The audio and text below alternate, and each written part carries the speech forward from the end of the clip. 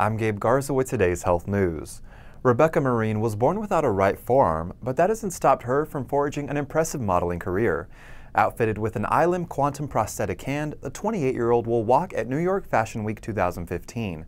Marine had a body-powered arm in elementary school, but gave up on it when it proved to be too difficult. Now that she's given it a second chance, it hasn't stopped her from becoming a successful model with a growing resume. Marine represents the Lucky Fin Project, which helps raise awareness for those born with limb differences. She says the technology in the iLim Quantum really makes her day-to-day easier.